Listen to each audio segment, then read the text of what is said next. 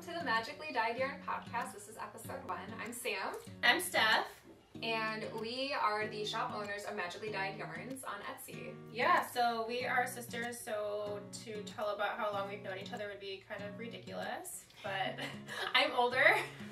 She's a little bit older than I am. But as you can tell, I had to not side part my hair today because I heard that's like super old. Is like people know you're old if you side part. Skinny jeans on the side. I've got my skinny jeans on too. Whatever, I'm old. I'll embrace it.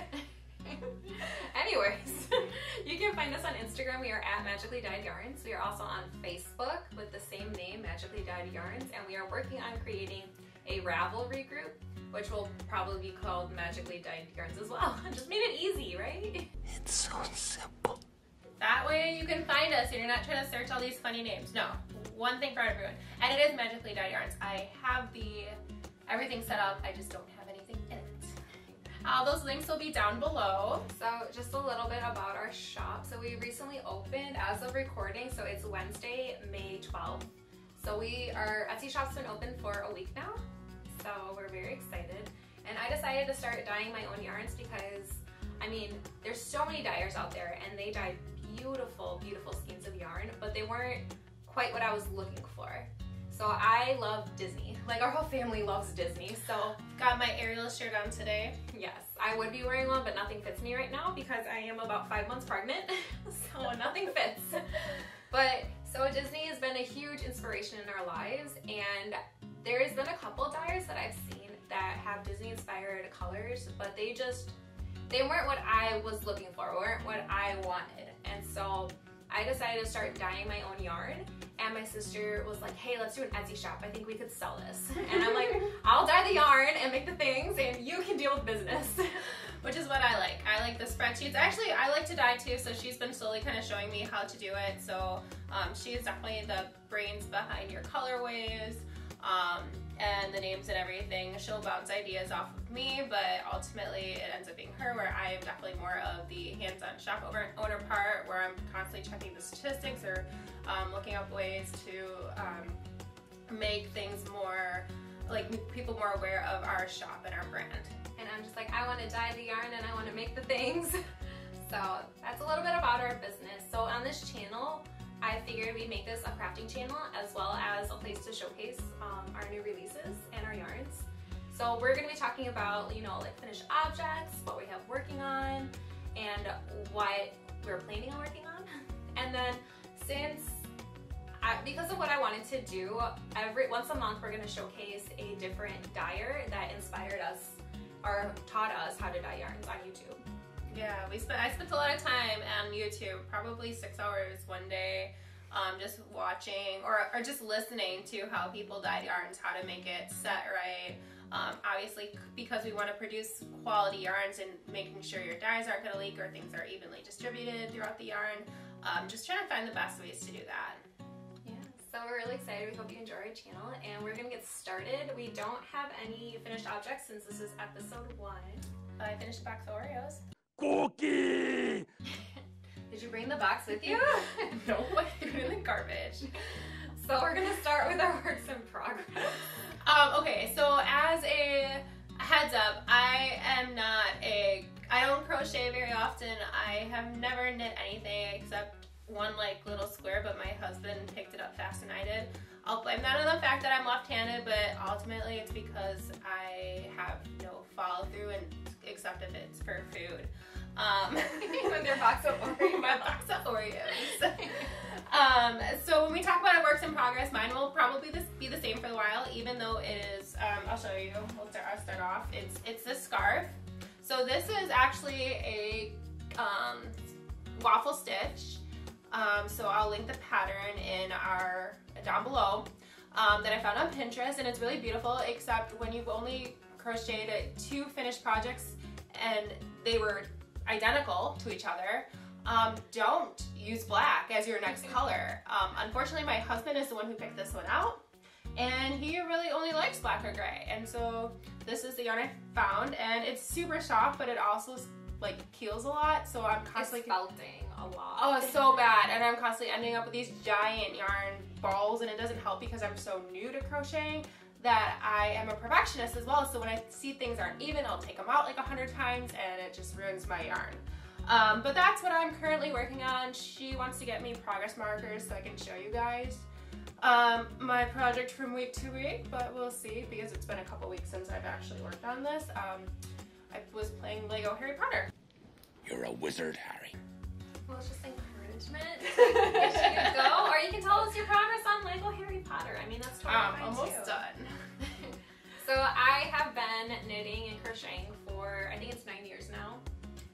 So I'm a little more into it, where I can see that my project is maybe looking a little wavy or things aren't lining up, and I'm like, okay, and know if I keep working on it, it'll be fine.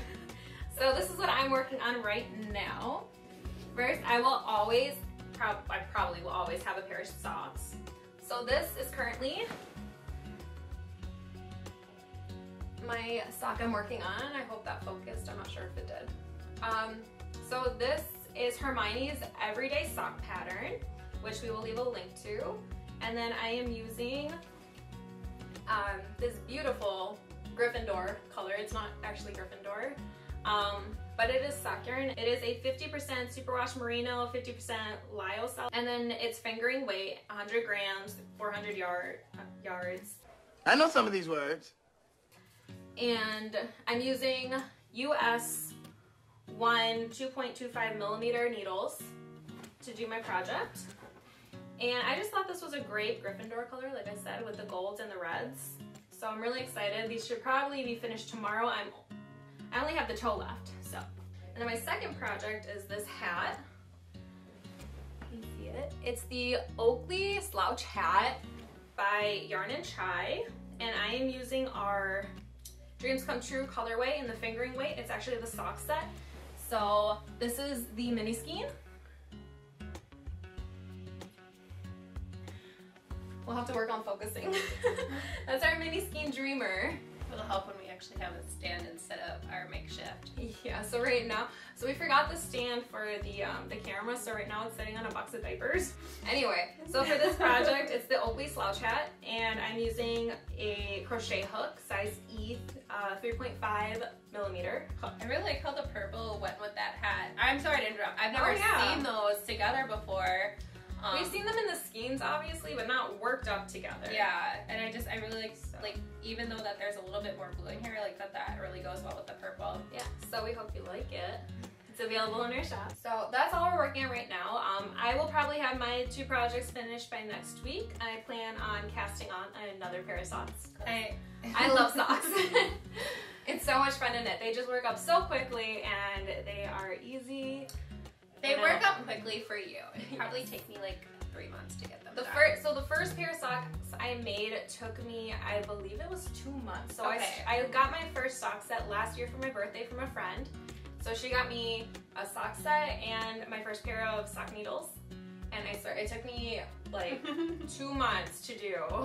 Since then, I've gotten a lot faster. I've probably knit 10 pairs of socks now. And they're just a lot of fun. They're my go-to project. They're so easy to pick up and work on, and they're beautiful. I will say though about that yarn, it's really soft, but it doesn't feel like it's gonna hold up. So I'd probably stick with a nylon blend. So our sock yarn is 75% wool, 25% nylon, and it just seems like it's gonna hold up and last a little better. Which is great, because if you're like me and walk super heavy on your feet, you need socks that last. Yeah, so speaking of sock sets, yes, we are going to show you guys our sock set that we absolutely love. It is a limited edition sock set, and it is our Italian summer sock set. I'm gonna make him an offer he can't refuse. So this is inspired by the Disney Pixar film Luca coming in June, which is why it's a limited edition, because we wanted to kind of coincide with the release of the movie. So our first color that we have here is Italian Summer. So unfortunately these only come in this one only comes as a sock set. So yeah, so this will be a 20-gram skein. Right now it's in 100 grams, but we're gonna break it down into 20 grams, so that way it's the sock set. Beautiful Italian Summer color is a mix of our blues and our greens. And the reason we chose these colors is because it really reminded us of Italy, and more specifically reminded Sam of Italy, because she's actually been there and was able to see those beautiful blue waters. My husband's family's from Sicily, so we went a couple years ago to visit some family down there, and over there, down there. I'm Everything's geographically down challenged. there for us. And so we're based out of Wisconsin, so everything is down. And if you've never been to see those kind of very blue waters, like, you know, the pictures just don't do them justice, but we did try to capture them in this scene. And so it's just really pretty. And this is our other color, so the purple just goes so well with it. And this one is our sea monkey color. So it's just this very beautiful purple that just pairs so nicely with this color. So I watched the trailer for the new movie Luca. These were the colors of the two friends. One was a green-blue sea monster, I'm sorry, it's a sea monster, I've learned. And then the other one was a purple. And I just thought they were so beautiful together. Those colors were so pretty. So we decided to make this beautiful sock set for you to try to capture those colors. This is my favorite sock set that we've dyed so far, just because I do love the blue, green, and purple colors. Those are just my personal favorite. But this time around, we've had a lot of purples because I think that's colors that we both like and are kind of drawn to. Yeah, they worked with a lot of the different themes that we had this month. But we're coming up with more ones. Yeah, that'll be very different. Some more summery colors. So keep an eye out. We're gonna be slowly introducing them probably at the end of the month. And we will give you a quick little, oh, here's what we're doing, but those will be released in June. So we wanted to showcase and highlight some of the people that really inspired us and what we're doing now. So the first shop that we are gonna talk about is this one. It's called Hue Loco. No. Hopefully this works. So Hue Loco, she's got a couple videos, but for her yarn dyeing, she has 3 videos. So she teaches you how to dye a tonal, a variegated, and a speckled. And this is her marshmallow colorway. And I love it. I've been craving toasted marshmallows. Like, I'm just dying to start a fire and roast some marshmallows. So I had to get it because I'm like, I want marshmallows. So I watched her videos over and over and over again to learn how to dye my own yarn. They were really great. They're really easy to watch. So if you're ever interested, I would definitely encourage you to watch her videos. And then I also got this really cute bag. So this is her chicken project bag. I got it because my husband keeps telling me that we should get chickens, but I don't want chickens. So next week, hopefully, we will have some finished objects for you guys to see. I will have 2, and then I'll probably have at least 2 more. I'm actually working on a baby blanket as well right now. I'm crocheting it, but it's a gift for someone, so I can't show you. When it's done, I'll show it though. I have a cross stitch I started last March, like a year and a few months ago. And the same friend who got her into sock knitting was super, like, she wants me to be crafty, and I keep trying, but she got me this cool, like, punched, like, oh yeah, your yarn punch? And a yarn punch thing, which is super cool, and I started it, and then I don't know, I have follow-through issues. So just do it! Nothing is impossible! I'm working on it. That's another good thing about this podcast though, like, we can keep showing you guys progress from week to week. And also, like, don't feel intimidated because I clearly know very little about what I'm doing, but it is a learning process, and so, like, if she's saying things that are super confusing, I'm probably gonna look at her like she's insane because I have no idea what she's talking about, to be honest. But I try to explain it to her, I really do. So I'm always like, if you have any questions, you can always ask. Like, it's no, okay. and I do. It just sometimes it's taken me a while to click, but that's okay because, like, you know, if you're new to crocheting or knitting, or if you've been doing it for a while, like, we have people on both ends of the spectrum where I just started and she's been doing it for almost a decade. I mean, and we've grown up seeing crocheted projects, like our grandma crochets, and I think that was one of the first times I was ever introduced to crochet, was watching her when I'd go over to her house, constantly like knitting and crocheting and hearing the click, click, click. There's lots of really good YouTube tutorials on how to get started. Things I would recommend for sock knitting, the Crazy Sock Lady, she's got some really great, easy to follow tutorials. Knitting Natty, who I just introduced Stephanie to because she has some videos about left-handed crochet, which will be great for me because I'm trying to follow people along and I'm like, wait a second, that's not how it works for me. Yeah, and so one of my next projects is going to be a screpa, which is a brioche cowl, and she has some brioche tutorials that I will be watching over and over and over again until I figure out how to do it. Makes me think of bread. I know, me too, but it's so pretty. Guys, I like to eat. That's probably what I'll talk about the most is the food that I consume. My husband cooks a lot. He's pretty good at it. So the other one for knitters, if you want to get into knitting, Very Pink Knits has great close-up tutorials on how to get started in knitting and pretty much everything you would need to be a knitter. So she's really great too. So we'll leave links to everyone's pages down below. Yeah, we're gonna be a YouTube channel full of other people's stuff. Which is fine. I mean, we're creators. Well, we're attempting to be creators. And so we want to showcase other creators. Like, I'm fine with that. The great thing about all of these videos and about yarn dyeing in general is everyone has a different way of doing it.